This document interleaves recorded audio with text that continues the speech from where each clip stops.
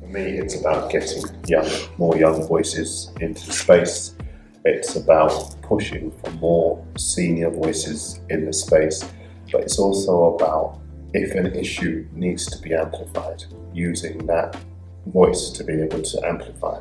Talking about the situation in Ukraine, with black and brown people being racially discriminated against, talking about the lack of representation at the top of football. I will never stop talking about it.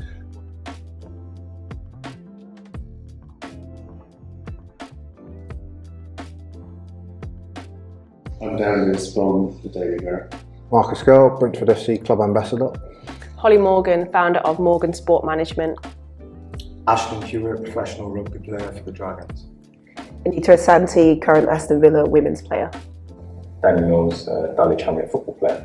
I think we can try and we can do things ourselves, how everybody's doing great work in their own way, but it has to be met with those who don't experience racism. They have to be a part of that, but also people who are at the very top have to understand that no real change can come if it's not going to start from there. I may have to disagree at times with what you said about the power structure. It's got to be from the top.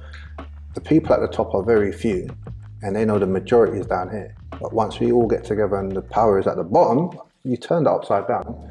It's a different world, a different culture, and I think that's where we can make a huge difference in the sort of information and education that we can put out there. I think for me, my mission really is, as a player, is just to be obviously visible, always give my best, show that I'm proud to be a black female in football, and just hopefully inspire those young girls to see that it's possible fundamentally. And that's from everything, from the way I carry myself to my hair to lots of different things. Like, I think it's important to just be your authentic self at all times and use the platforms and my position as an ambassador for Amnesty and Show Racism the Red Card to also facilitate the education part of it, and support, and be a support system. Like, I always make sure that players know they have my number, they have my email, my socials, they can get in contact with me about anything to do with anything.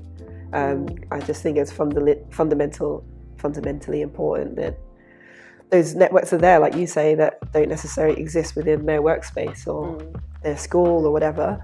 And just to keep being a voice and working every day to be brave, to challenge people, you know, whether it be individually or collectively, to try and make that difference. Yeah, being brave is I think one of the things that I've learned over the last year or so. I think the pandemic definitely, it allowed me to have a lot of reflection on this space, because I wasn't in it before that, the way I am now. And being brave was one of the biggest things that I said to myself, you know, you see these issues, but I wanted to be the change that I wanted to see. And I think you mentioned Show Racism the Red Card. I've worked for them for over a year now, and going into schools, having that conversation and dialogue with children and teachers. At Dulwich Hamlet now, sort of heading up the EDI work, and really trying to embed and integrate it not only within that club, but I've had lots of conversations with Troy and Kick Out about actually embedding it within non-league football, because that's the space that I know. One of the things that I'm trying to do is, we spoke about the top of the game, right? We spoke about how change can't come without the top of the game and culture, and I've just completed the on-the-board qualification through the PFA and joined the board of my own secondary school. So trying to have that visibility, for people, young people coming behind. Any, door I can get my foot in, whether it be a board, a school, just a workplace where I can speak to the staff, absolutely anything to make sure that the issue is talked about and is addressed, and people start to care, and try and get people to care about what people are going through and what people are experiencing, and that it really does matter.